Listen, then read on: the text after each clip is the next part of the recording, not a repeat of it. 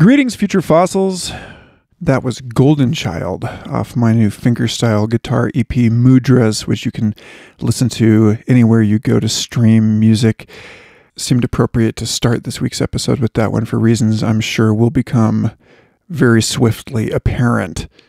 I am speaking to you from the edge of the universe, or perhaps it is the eye of the hurricane of insane metamorphosis that seems to have been sweeping over all of us lately. Never felt so confident in my diagnosis that Burning Man, in its transmutation into the virtual for 2020, with the extremely appropriate multiverse theme, has in fact finally, after years of my preaching for it, come home, has penetrated and saturated the default world. And now I've never felt more like living here in my own home in Santa Fe is like being at Burning Man with all of its chaos and unpredictability, synchronicity, magical possibility, hardship, drama, promise.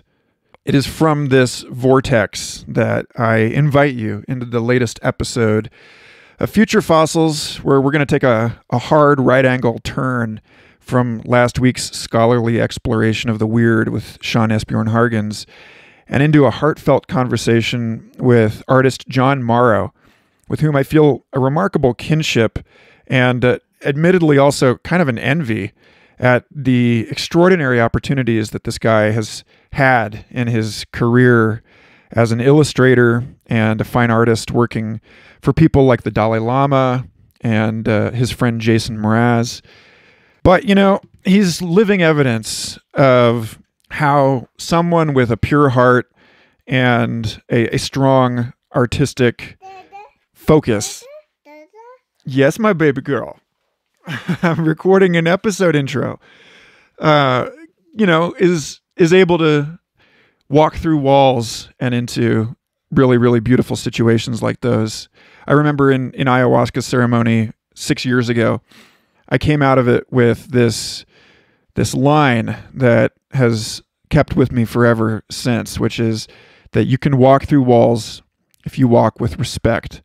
And Jon Marro is a perfect teacher of this lesson. But before we get into that, I want to give a thanks to everyone who has been supporting this show on Patreon. I think most of you know, if you've been listening for a while, that I'm extremely busy with work at the Santa Fe Institute and now also at the Long Now Foundation.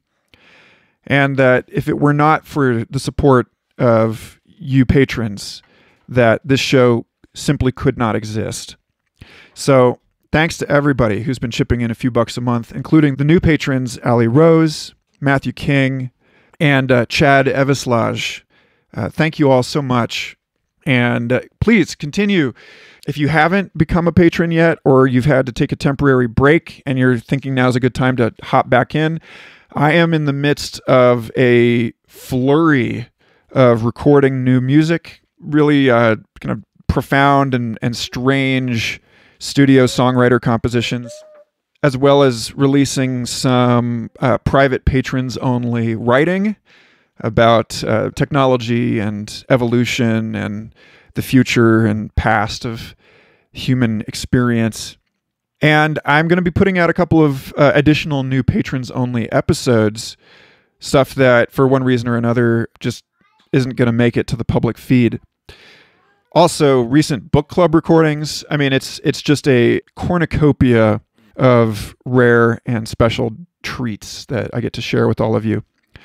Also, please hit me up by email, futurefossilspodcast@gmail.com, if you'd like an invite to our special Discord server where we've had a very active and interesting conversation building over there.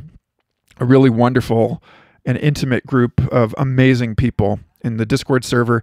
And also, members of the Discord are invited into the collaborative Future Fossils music and podcast Spotify playlists. So if any of that sounds interesting, yeah, drop me an email or become a patron and send me a message on Patreon.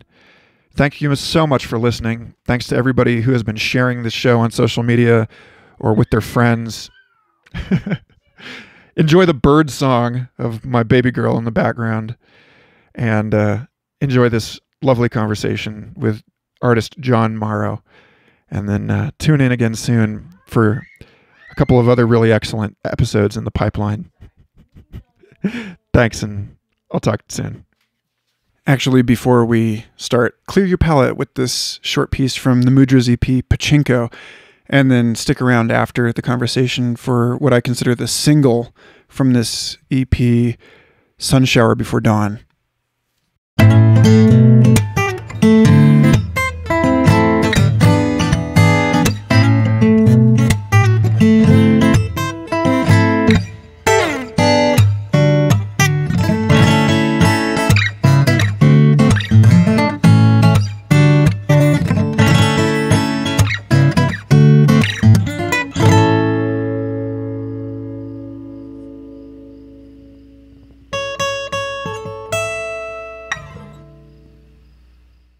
Hey, look at this. Look at this adorable person. Oh, hi there, Snooks. How are you? I'm John. Say hi, John. Did you go to the zoo? Did she go to the zoo? Did we get a zoo day in? Yeah. Awesome. Yeah, we went. Today is just the world tarot card kind of a day. Oh, yeah. It's like we went to the zoo. There was a 3-year-old birthday party 2 blocks from our place. All of my friends were there. And then this call is happening. Bill and Ted Face the Music. I'm gonna watch that later tonight. Is it out? And it is, yeah. Oh, wow. And we're putting an offer in on a house. Congrats, brother. That's so good. Listen, I was beyond, like, seriously, I was beyond honored to be. I feel like I'm way outside the caliber of people you bring on the show, but I just mostly just loved your creative gumption with which you lived your life and going after it. You know, it's really admirable. And I love just championing people who are doing these very almost prosaic things that support the life that they're, living. And it just feels like the universe is slowly but surely coming into alignment with you, with wife and child and house. And yeah, you're living every well, we can talk. I know we're recording now, but every ceremony I've ever done has always brought me back radically to right here and now. Like, this is where the work needs to be done. And you're doing it. Yeah. Well, it's funny. It's like, it seems like, this is the week of Burning Man 2020 that is and is not happening.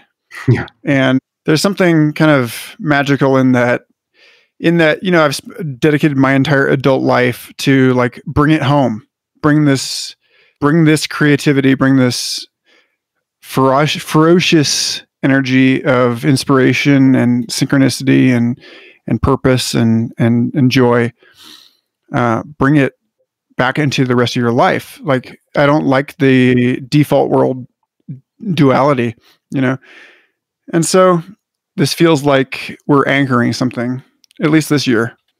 Yeah. So here we are, Jon Marro. I am honored to have you on Future Fossils. Man, I don't know how you found me, but I'm glad you did, because your work is extraordinary. I'm like an impulse buyer for everything that you have created. I'm just like one click away from, you just have an aesthetic that speaks to my soul. Tell me a little bit about yourself though, because like, I was on your project, we talked for this film you're putting together, but I really want to know about you, the creator, and where you are and where you find yourself situated in time and what all of this means to you. Wonderful. Thank you. Well, so yeah, my name's Jon Marro. I'm an artist and designer and filmmaker and author, and have a lot of hyphens between what I do. But really, I grew up in Vermont, and so nature was my first god. And looking under rocks and logs and mosses and ferns, and I've always been enchanted by the natural world in its super saturated colors and its incredible, intricate fractal patterns, and the way that everything is a portal into the divine. You know, you could hold a leaf in your hand and sort of follow it or look into it or hold it and contemplate all the way to something, to its origins, and I've always been instantly blown away by, where are we? What is this? In my artwork and my soul searching and my seeking and my deep dives into consciousness and creativity, I've always just aimed to ask those questions, and hope that I hope that my artwork can become a portal into that same place. I know that I'm at best a finger pointing to that same actual and proverbial moon.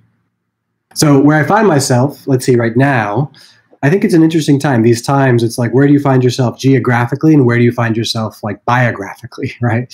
So geographically, I find myself in Vacaville, California, which is about an hour north of San Francisco. And it's we just had huge fires here. We just got evacuated, and I'm on this farm, this regenerative agriculture farm called the Bee Love Farm. And everything around us, this is last week, got burned to a crisp. And somehow we have this miraculous, like, emerald miracle here. And I think, you know, you can play that up to the winds. You can play that up to, you know, the greenery rather than the yellow grasses. Or you could play it up to karma or the good deeds of the owner. But either way, I had a whole initiation in fire last week. And this time I've spent on the farm, I became kind of a COVID refugee. I've been back and forth between Portland, Oregon, and Los Angeles. And I happened to come through here right when COVID broke out. And you know, at the beginning, it was like, oh, well, this is going to be, you know, two weeks, we'll see, or it'll be lifted by Easter, or, like, you know, there was all of these hypothetical times when we thought that it was going to be over. And I just knew in the quandary of all, with the craziness happening, I'd much rather be here. If things were going to go down, a farm was a great place to sort of be. And so I didn't know that I was going to have Earth School in my curriculum, but I'm so glad it was on the 2020 syllabus. So yeah, regenerative agriculture has been my latest teacher in these times. Why do you make things? I can't not. It's like the way, you know, why does a heart beat? Why does my lungs breathe? My constitution needs to. I think it's the response to my call of why, you know, like, so why, and then, you know, I do make things is the response. So why do we exist? Why is there creation at all? Why have we incarnated? It feels like a natural extension of, and a natural extension, a natural response to the gift of existence for me. And I ask questions through it. I hope to join the great chain of being, and to be a loyal student and disciple of creativity itself. So I love it as a path, practice, and teacher of my own, earth and artistic stewardship. Well, so like, how did you come to that sensibility? I mean, certainly you were probably encouraged, nourished as a child, right? By your parents, by your community to create. But like, what's the larger, beyond that, what's the larger context? Like, who do you think you're serving by doing this work? I would say, great questions. I would say, I don't know if it's a who as much as a what or a why, and I don't mean that to sort of evade the question. Art was my first language. In the same way people learn their ABCs, how to speak and how to communicate, art is the way that I communicate with sentience, in general. And so I did have encouraging parents. I have two younger brothers, and we're all highly creative, but our parents were not. And everyone is, I think, in their own way, but we didn't have artistic parents. I think they didn't know exactly, they certainly encouraged it, but didn't necessarily know how to cultivate it. And I had a first grade teacher who took my parents aside and said, I think we have an artist here. Most kids are drawing stick figures and your son is drawing facial features and embroidery on clothing. I just always had God was always in the details for me, and seeing things and always looking deeper. And so, yeah, I have to say, if I look at my life from any, even the vista of now, there's been something creating me. I love, that St. Francis Assisi, Lord, make me an instrument, that I would love to just be a vessel of really just consciousness and creation. I don't want to get so esoteric, but it's how I ask questions and answer them in my own way, my own sense making. I would say for my soul more than anything, that's what I serve it for. I need to be engaging in that. And so that's the only way I know how to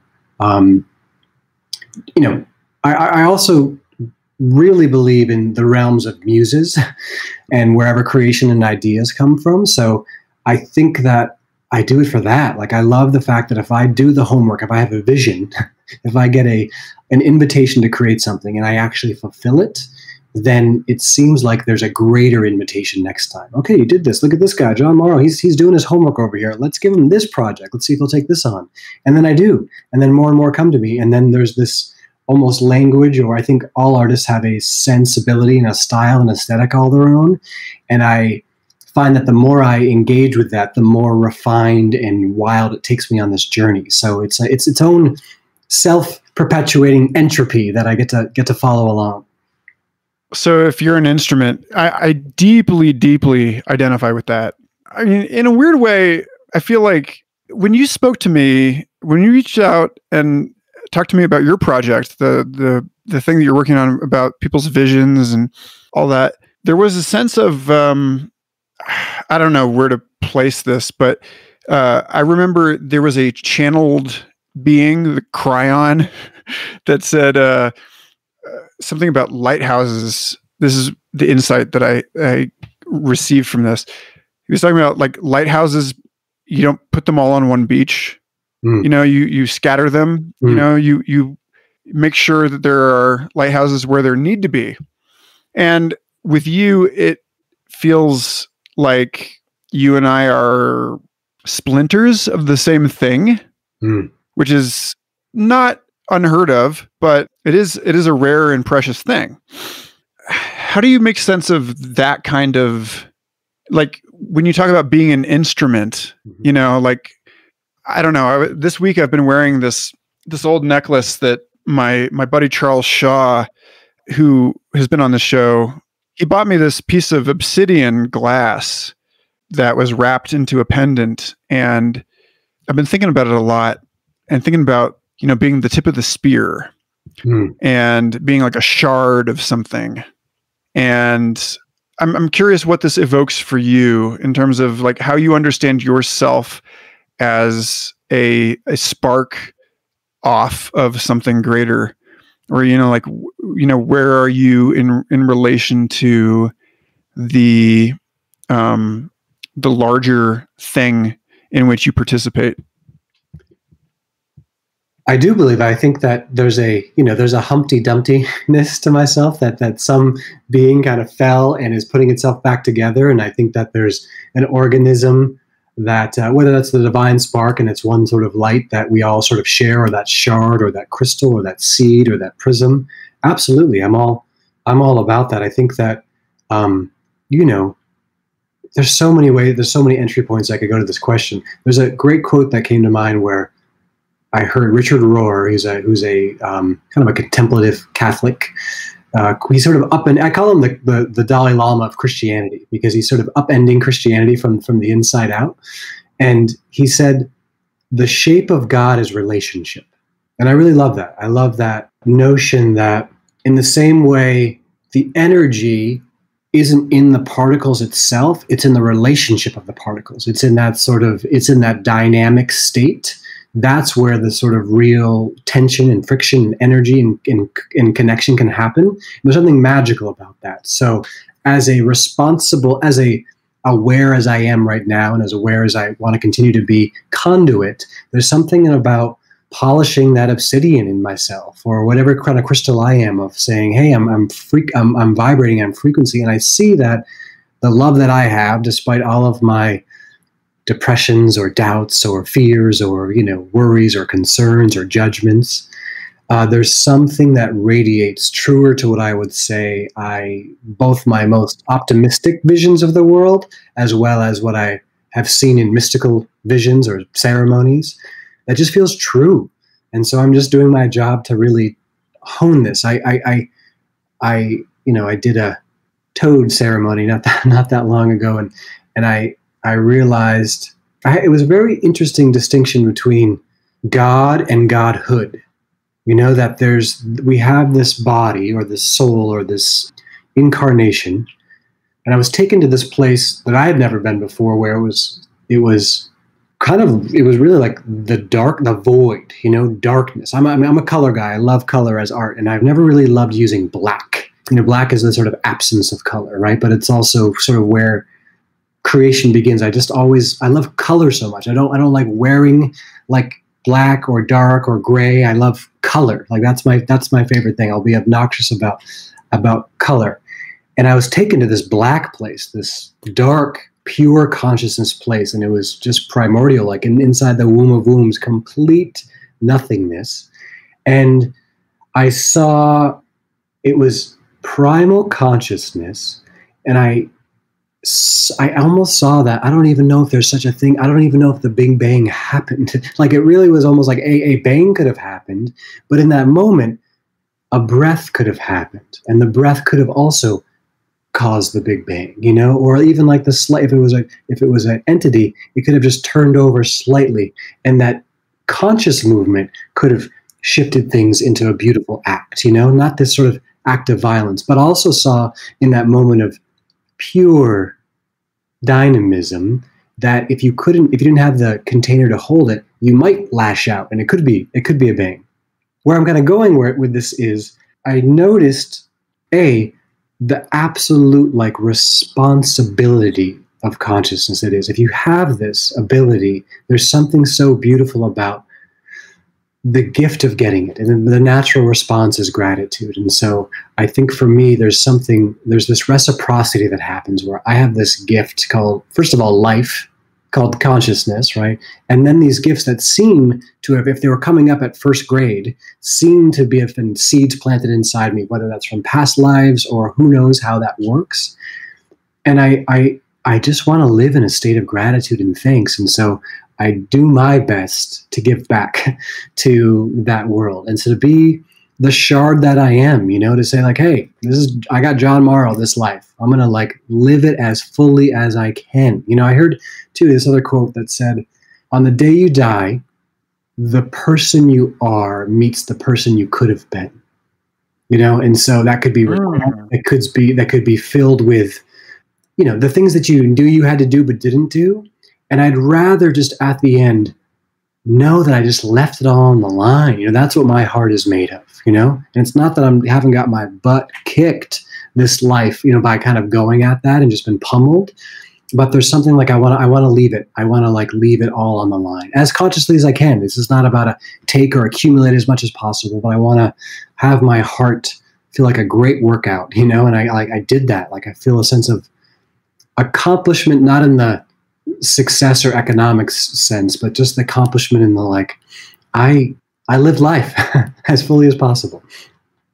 So to the notion of time, you brought up the Big Bang. I like the idea that it was just sort of the universe rolls over in bed, that maybe we're making too much of it. But I mean, that still implies, a beginning.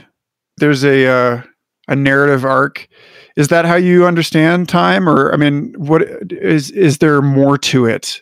Because to possibly short circuit this question and certainly tip my hand, I think there's gotta be more to what's going on, because especially lately, I feel like I've received some pretty intense confirmations that there were things going on before I was even born that were like building up in like a symphonic movement, that there's a rhyme and poetry in the motion of events, and that I mean, this is an ancient question. It's like is it Ptolemaic destiny? Is it foreordained? Wiggle around within the armature of what is, or is it yet unwritten? Like, I don't know. Where do you stand on all of these things? I mean, these are huge, and I am at best wildly speculating, but happy to on conversations like these. So I would say, I feel like, and again, the closest I can kind of come is sort of, metaphors and paradoxes, but I feel like the chicken and the egg are constantly creating one another. It's a different kind of dynamic than which came first, like the sense of time or not, that it's more like the Ouroboros of anything. Like, it feels more cyclical than anything. And it feels, I've been really interested in the cross, as this symbol of and this notion of Christic versus Christian, and this notion of, we have, Chronos, the chronological time that we operate, and we have Tuesdays and September 3rd, and whatever, 1979. And then Kairos is more this feeling sense of time, this presence, it's an eternal presence. And both can exist. And if you can meet them and almost begin to reference the vertical axis as a means to navigate the horizontal, that's the stuff of Martin Luther King. The justice has a long arc, but it bends towards mercy. And so, if we can hold it in an infinite time, or an eternal time, rather than our need that by Friday at 5 p.m. time, there's something that can happen differently. I don't need to figure out time to be here. When I've had moments of complete surrender and being willing to die at any moment, there's something given to me. If I can slow down enough to be fully here, nothing is missing in all directions. And that's exactly where I sort of always want to be. And so, yeah, that's been a real study of mine just recently, is how to access that vertical plane, that timeless place. While also, I think there's been spiritual teachers that have said, you have to realize your divine eternal nature as well as your social security number. That's the paradox. You're going to have to know both of those and keep track of both of those. And that's what makes this sort of duality. There's this beautiful friction that happens. And I love that interplay, and I forget all the time, but it always brings me back. And that there is something about, the mystery being, again, I've heard this is a guy, Richard Rohr, but he said the mystery isn't infinitely unknowable. It's infinitely knowable, to keep understanding. And there's something just so beautiful about that. Like, anytime I try to put a container on it and know, anytime I've ever done that in my life has come and upended me and burst my bubble every single time. And I've always been grateful for it, as painful as it might have been. And so I'm less concerned with time as a construct as much as a gift that I have to use it, called this life. Really, life is a occurrence, a phenomenon between 2 points in time called birth and death, right? And it's only possible because of these 2 points, these 2 doorways, right? And so here's this, you never know when you're going to kind of come in or leave, but while we're here we are. And I'm not sure what's on either side of either door, but when I've peeked behind those veils, it feels far more expansive than this quote unquote mundane world usually offers. But I'm happy for the constraints, if nothing else, for experience itself. So how does that work with respect to orienting yourself toward a goal, or a purpose? How do you think about your, why are you here? What is it that you feel that, 'cause I don't know. I mean, I spent a lot of my life asking that question of myself and getting, in some sense, like an obsidian blade chipped off. You're not this, you're not that. I was never told in so many ways what I was told what I was not. and You know then those what's two left terms, over is what I do. apophatic and cataphatic. Do you know those two terms? No, talk to me. Okay. Apophatic and cataphatic are, it sounds like what you were just describing, and I forget which is which. Apophatic, I believe, and then apophatic and cataphatic. So we can look them up to determine, but apophatic, I believe, is God through negation. So it is not that, it is not that, it is not that. And then cataphatic would be God by through like affirmation, like God is good, God is wonderful, God is grace, God is life, God is breath. And so there's something, for me, I know you were talking about purpose and dharma.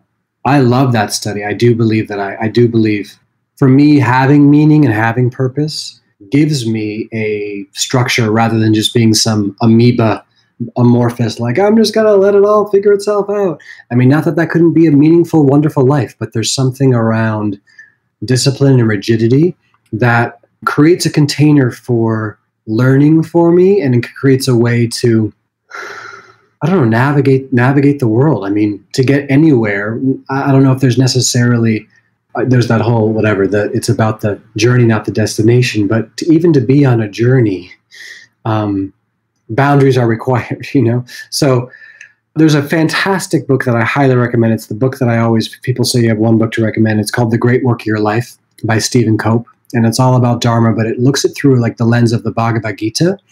And then it takes all these historical characters like Beethoven and Susan B. Anthony and Harriet Tubman and Gandhi and Thoreau, and watches them struggle with their Dharma. We kind of know their stories of the great work that they've provided and given to culture, but it shows them going through their own doubts and struggle and what he calls Dharma denial. And I love this notion of Dharma denial because I think at least I'll speak for myself. I've had this sense of what I came here to do and these visions that I have or projects that I want to create, but they seem bigger than myself, and I can kind of shrink down or feel like I'm not up for the task or I don't have what it takes or any of those things. And there's this fire. Is to live fully and righteously and as an activist and as someone who's fully engaged with life. And sometimes we like to stay warm by the fire when it's really asking us to stand fully in it and be engulfed by those flames and to like live that passionately. And so that's a constant invitation that I always try to stand up and live into. And anytime I have fully, everything I have is needed. I'm fully used. And that's all I really want is I want to be able to use all my faculties at once when I'm fully here, all senses lit up. And so my Dharma, I do believe Dharma is also a dynamic process. It can change. You can ask different things in different moments. It's asking you different things to be a father and to be a husband rather than just be when you were, by yourself in your 20s or whatever the thing is. It can change, and your Dharma can shift along with what it needs to sort of teach you. I would say for me right now, what I've been calling my calling is that people live connected. And I love connecting people, actual relationally, but also connecting them to their own purpose or to their own whatever sense of divinity, to connecting them to inspiration. I love living for that because that's where I love staying connected to. And so when I'm there, and I've done so much work to stay there, I feel like there is a flow in the universe, and there is a flow, a life-giving flow that makes an animating principle that makes all of this possible. And as someone who's touched upon it and drank from those waters, all I want to do is help other people find that, especially when I look out into the world and can get overwhelmed by despair or doubt or give up on humanity or see the darkness. I have a real stance for it can be otherwise, and that otherwise is always happening, and it's just a conscious moment of being present away, a conscious breath away. So let's bring this down to street level a little bit and talk about what's going on like right now in 2020 and how this feels for you. Anchor all of your episteme in the current events of this moment of this extraordinary change and metamorphosis and explosive uprisings and grief and horrible stuff is going on right now. And also amazing, beautiful stuff is going on right now. It feels like we're living in the dystopia and the utopia of dozens of different science fictions all at the same time. And I'm curious, where you stand amidst all of that. The Multitopia. Sure. Polytopia. Yeah. Polytopia. Well, the project that I interviewed you for is a short film that I'm creating right now, and I'm calling it The Opening. And The Opening was this vision I had pre-COVID, but it was this vision of this giant hole, this immense laceration in the sky. You know, it was sort of at where the midday sun would be, or the midnight moon. It's just there and can be seen from all continents and all hemispheres at any given time. And it acts as a, you know, during the day when there's blue skies, when you look through it, it's black, and there's comets and constellations and space in there. And then at night, when you stare through it, it's blue skies and clouds and sunsets. And it acts as this prism. It acts as a prism where when light passes through it and touches down upon someone and they stare into it, they go through, you know, what could be called a like a psychedelic experience. They have hallucinations. And it busts up all, it really is a metaphor for a huge breach in like the limits of our imagination. And I think that's what's happening. I think we're sort of reaching the end of the way we've done things. And there are other considerations to be thought and new ideas to be birthed and other wisdom to be tapped into that's going to require probably stripping a lot of us down to those moments of grief, to those moments of despair, to those moments of hurt and anguish. Not that I'm condoning them, but as a means to say we're not limited to or by them. You know, there's something still underneath that. And to kind of crack us open and have us touch upon our deepest vulnerabilities can shine where that light is, you know, where that light is within each of us. So yeah, I'm creating a short film around that. I love writing children's books. I'm working on 2 children's books right now. One's called Small Voice, Be Brave, and it's about this little chickadee who lives on a farm, and there's a long driveway that cuts to the farm, and him and his family live on one side of that little driveway, and he has like a bird house, a bird bath, and a bird feeder. So he's kind of like hooked up by the system, so to say. And on the other side of that little driveway, rolling meadows, a pond, spring-fed pond, you know, food for all 4 seasons, and a barn. And on top of that barn is one of those fake owls, you know, meant to scare away pests. And so his family won't let him go past the road because there's this seemingly ominous figure there. And then it takes place, you know, all 4 seasons. And in the winter, this squirrel comes and sort of knocks over their bird feeder, this hungry, clumsy squirrel. And so all their food's gone. So Small Voice, which is a metaphor for his own intuition, has to go face this sort of seeming threat and realizes it was, you know, it was nothing to be feared all along, as his sort of intuition had told him. And then the other book that's still percolating, but will probably, hopefully come out sometime next year, is this book called Taking Things from Granted. And so there's this sort of shadowy creature called Granted, who basically just has taken all the things that we haven't been appreciating, and kind of hoarding them stockpiling them in his little cave or cauldron. And when this little optimistic character, you know, is looking around, is like, why is nobody like loving life? Why is nobody happy? Look at all these amazing things. Everyone just says, well, everyone just probably takes things for granted. He's like, who is Granted, and why are people taking things to him? So he goes on this mission and finds this character. And, you know, it's a story about gratitude and really appreciating all we have and what is essential. When there's this whole stockpile and you can have everything back, what do you actually take? You know, what's actually there? So this is sort of what I do, is I try to I think my soul tries to find metaphors of the moment and contextualize them in as simple as possible stories and art forms that I can at least sense make, and hopefully offer that up to people as well. Do you have a sense of like where you belong in ecology, like a cosmic spiritual lineage ecosystem? Like, I don't know, I am definitely poly about this kind of a question myself. For example, I was thinking lately about, you know, a friend of mine is very good about getting people to notice their pure mind and to reflect on pure awareness and all that. And I was thinking, I think that there's something to be said for being a catfish, you know, being something that can like absorb, that actually thrives on, that can like mulch and is like part of a trophic network in which something that is like toxic or, you know, it's excrement for something, for someone else.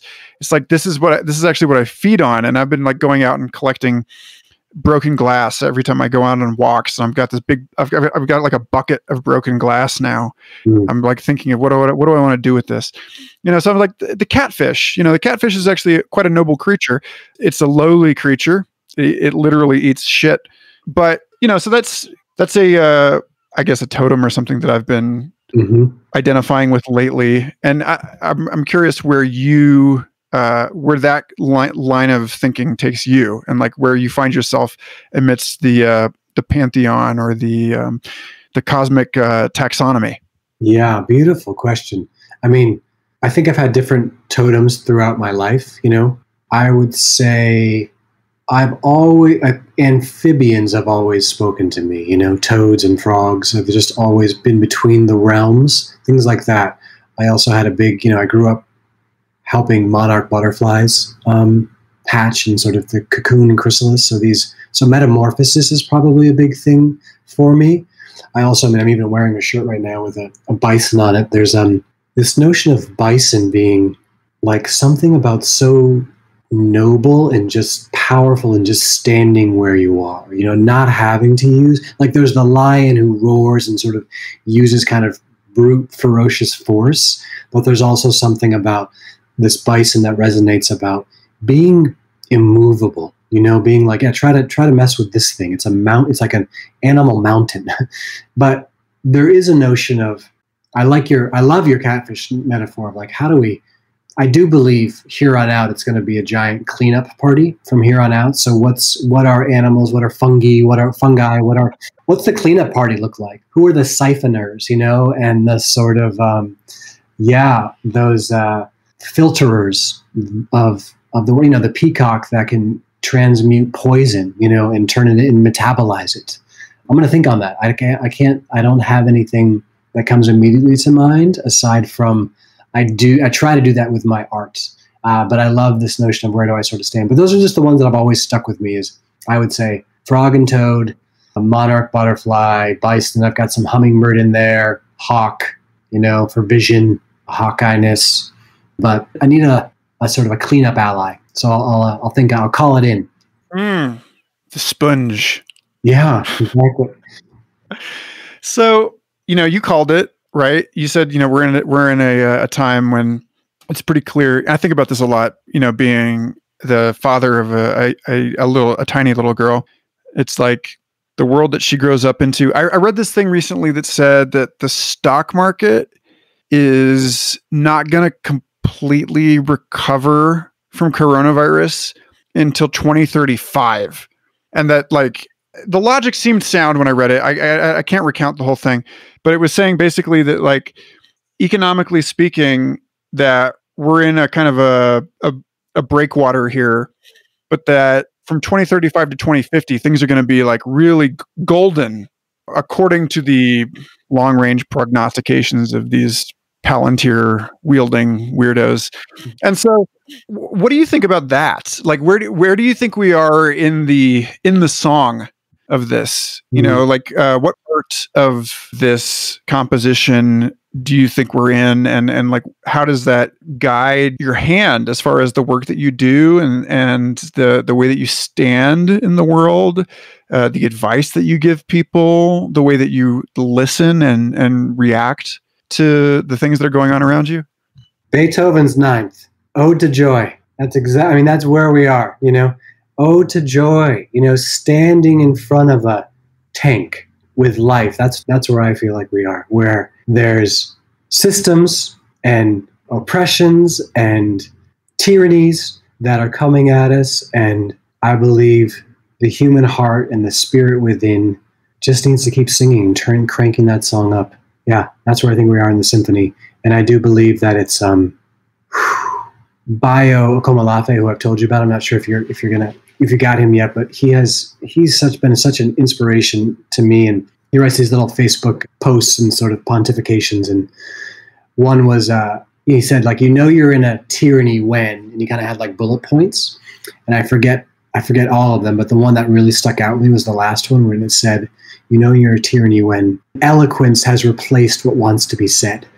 And so I really think about that, you know, like how we can pretend to know and like philosophize on what has to happen rather than just the guttural, here's what needs to be said, here's what's happening, you know, the cries of mothers, the this shall not be so of fathers, of brothers, of standing up for what we actually believe, dignity-wise, spiritually, humanely, ecologically, all of that. I believe that. And I think that the only place you can do that is from referencing what we want to be living for. You know, and that's where I always go to Ode to Joy, is there is another river, there's another song being sung, you know, back to this great, whether that's the place we've come from or the place that we're heading to. And I'm not denying or even pretending that we don't need to actually go through this transition, as harrowing as it probably will be, you know.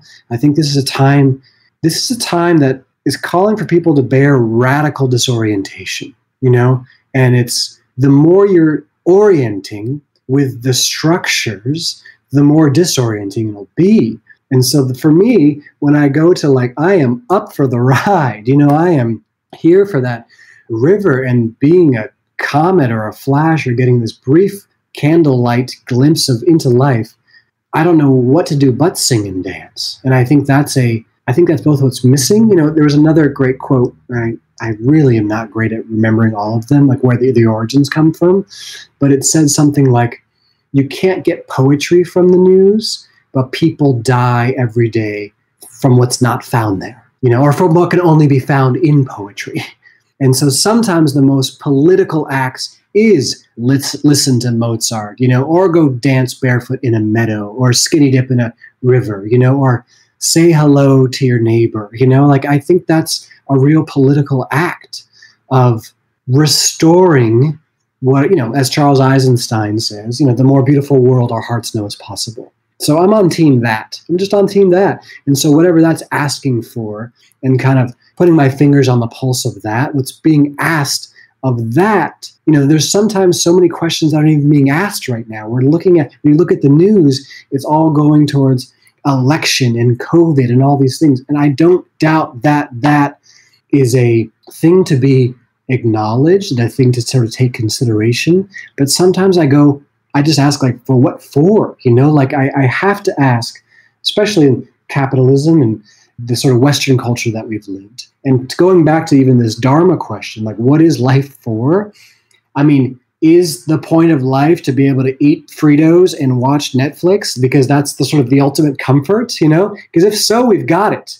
Like, is this the height? Because if so, we've created that. You know, we've created that for ourselves. I do believe there's more. And I'm not knocking entertainment or even convenience, but to recontextualize it with a deeper meaning is something that I just question. And I know it's a real delicate line, because I can sound like I'm standing on some sort of moral high ground, which I never wish to do. But I always love upping the octave, taking things. So where are we in the song? For me, I'm like, bring up the octave, even quietly, start it with whispers, but just know how incredible the crescendo can be, or the beauty in the silence and stillness, you know, of the sonnets. So yeah, that's where I go. Who do you feel accountable to? This is as simple as I can say, but right now I would say life itself. I do feel a real connection to the earth because I'm here. I feel accountable to the people in my life, to the people I come in contact with. I think there's something really profound in the localization of, like, you know, love and serve and be present to who you're with as a means to sort of ripple out that into the world. You know, I used to have an Atlas syndrome, trying to hold up the whole world, you know, save the whole world on my back. But I can see that the most, and I've definitely got jaded by activism of trying to take too many things on and seeing, you know, how many fires there are to put out. And so I feel mostly accountable to the life in front of me, and to create my little portion, if that's my own. I have the gift of this body, and all that I kind of bump up against, all my molecules bump up against, and the things I create too. But life itself, to the gift of it. And I do think, like I said, it's this paradox where there does seem to be this infinite and eternal notion of life, while also this boundaried sense of it, whether that is a body, whether that is time span of life itself that you have, or whether that's the finite universe, the finiteness of the planet, you know? We're dealing with a lot of paradoxes here. There's a African-American economist named Thomas Sowell, who I think is, I guess he's sort of he's controversial in a lot of circles, but he blew my mind one time, you know, because I was, you know, fighting for equality. And he said something like, listen, it's physically impossible because of the finite amount of shorelines we have on the continents for everyone to have beachfront property, as idyllic as that would be, or that thing that we want to have. And so this notion of, you know, this bubble bursting of this idyllic version of the world or life on earth or peace and harmony that I've wanted to have, met with like the stark reality. I don't know, there's just something so crucifying and something about so humbling about battling and surrendering to that. And so my accountability is to, again, coming back to the vertical axis of infiniteness and the material axis of here and now, and always trying to consider to the best I can both of those. So within all this talk of limitation or constraint, you hit a wall somewhere. I mean, all of us do, right? You know, you realize that you have stumbled or erred. What does that look like in your case? Like, how has Jon Marro screwed up recently? And like, how do you react in those moments? Like, how do you receive your own failure or error and move from that point? I mean, learn from them, for sure. That's how I move from them. Let's see. Most recent, I mean, I don't know if I have like a recent. I've been in this weird farm bubble. I'll just say a few things. Like the biggest giant, the first big mistake I ever made was in my late 20s, and I had an affair. You know, I had an affair on a friend of mine's girlfriend. You know, and then I fell completely into the, whether you want to call that lust or even just a lesson that had to happen. You know, there was a lot of love there, but there was also some out of integrity thing. My own sense of integrity, I crossed it.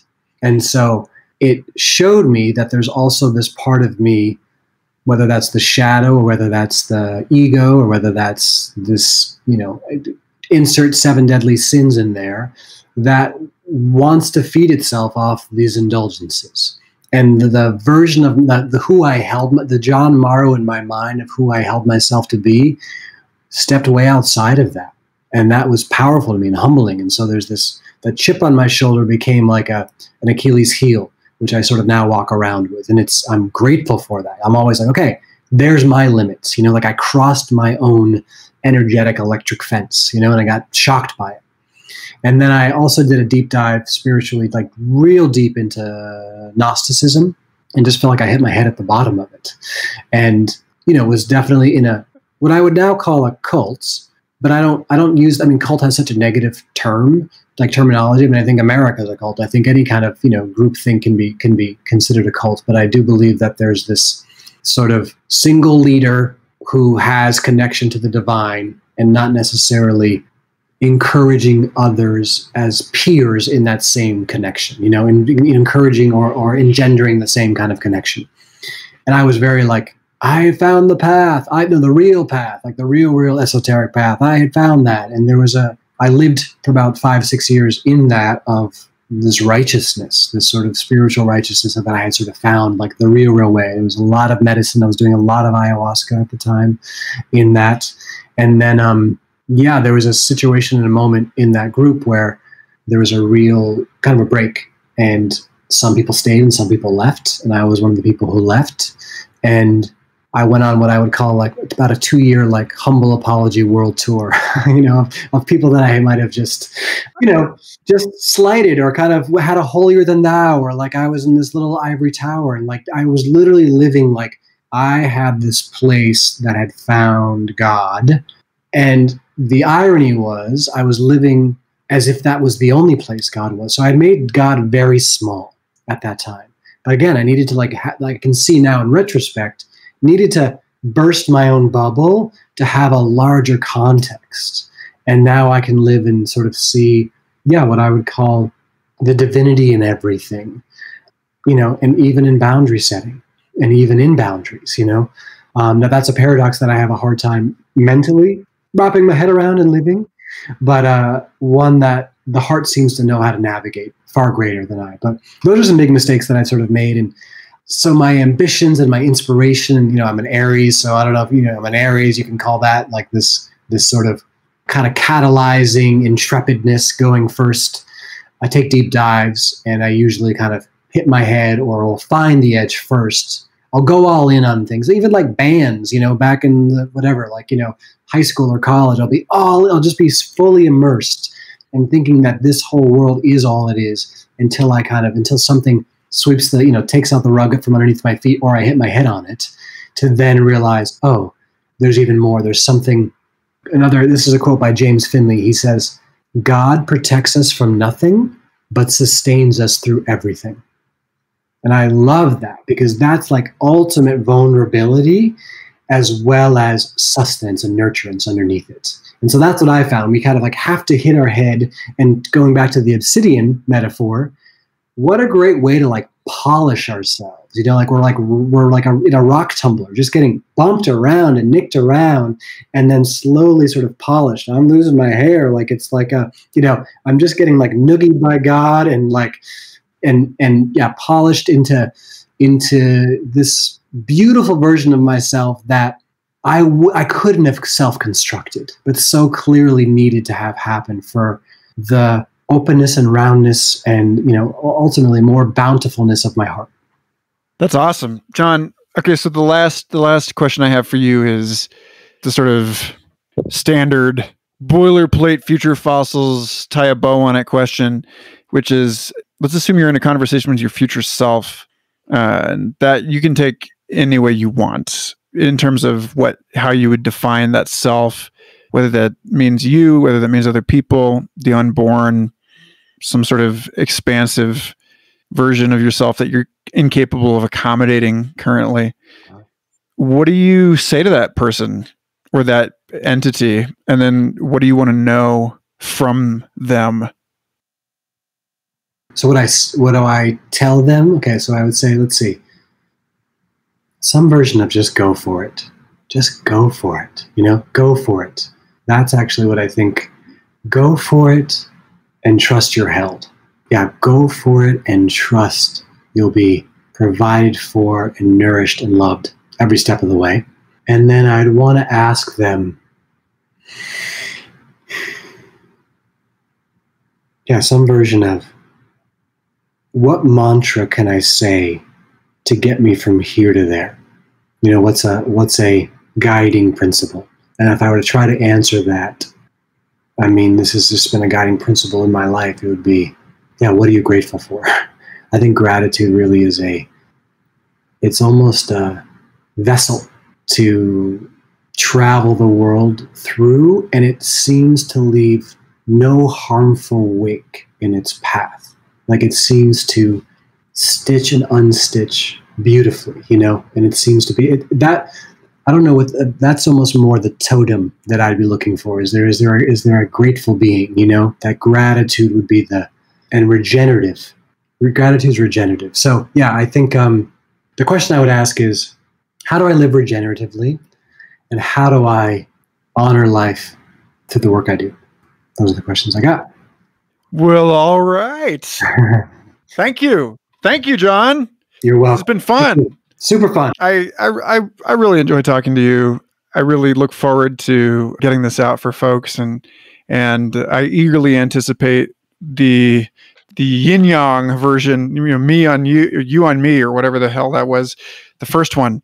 And your work is beautiful. I want people to go to jonmarro.com and look at all of the extraordinary things that you have made, all of the beautiful art that you have created, and to subscribe to your emails and so on. I mean, I mean that sincerely. Like, I think that you're just like a good influence on me and that must presumably on other people.